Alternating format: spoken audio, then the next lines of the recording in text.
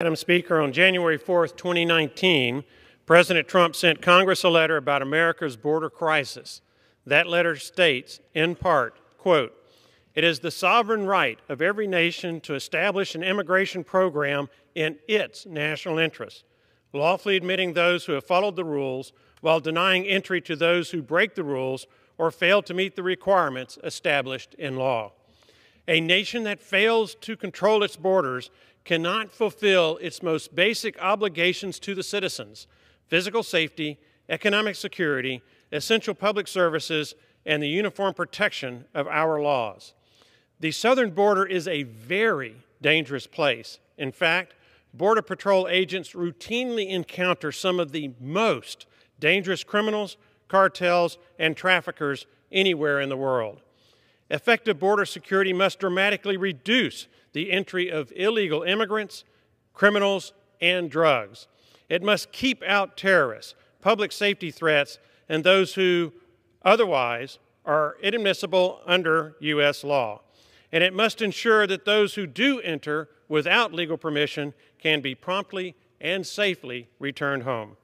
Current funding levels, resources, and authorities are woefully inadequate to meet the scope of the problem. We are no longer in a status quo situation at the southern border, but in a crisis situation.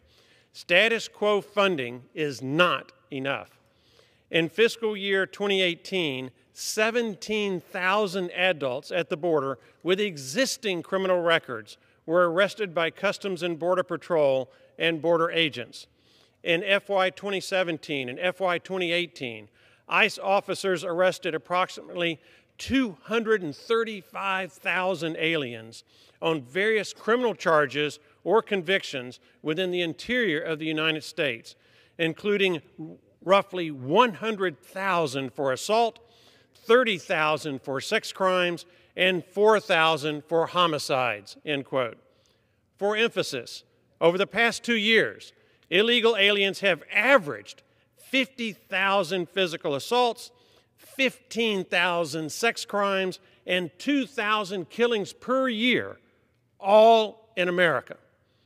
Returning to President Trump's letter, quote, 300 Americans are killed every week from heroin, 90% of which floods across our southern border, end quote.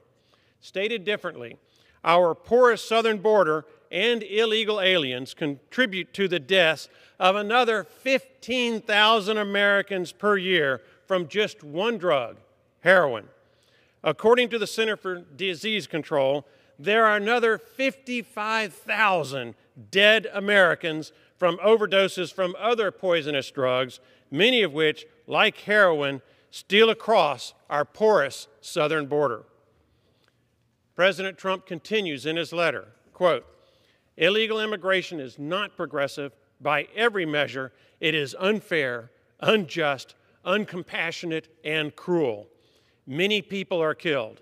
It hurts both those who make the journey and so many communities bearing the cost in lives, safety, and dollars.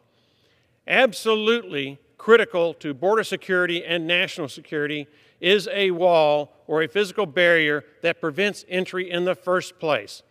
Members of both parties, including then Senators Obama and Clinton, current Senator Schumer, and many other members of the House and Senate, all voted for a hard physical barrier. Walls work. That's why rich, powerful, and successful people build them around their homes. All Americans deserve the same protection. In Israel, it is 99% effective," end quote. Mr. Speaker, open borders advocates force Washington to either shut down the government or do nothing to prevent the deaths of thousands of Americans each year that result from our porous southern border and illegal alien criminal activity. This is a bad choice. To the contrary, we should both end the government shutdown and secure our borders by building a wall and changing our immigration laws to protect the lives of American men, women, and children. Mr. Speaker, I ask for unanimous consent that President Trump's letter to Congress be included in the congressional record. Without objection. Madam Speaker, I yield back.